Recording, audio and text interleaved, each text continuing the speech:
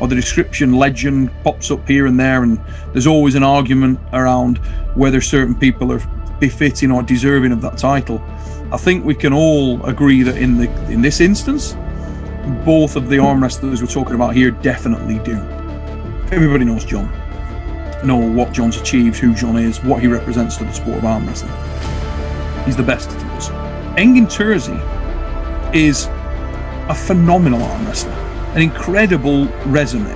If you were looking at what proves a guy, is it the gold medals? Is it what it is in my book is, if you've got an arm wrestler that is battle tested, as both these men are, over a period of 20 plus years, surely that gives you everything you need to know.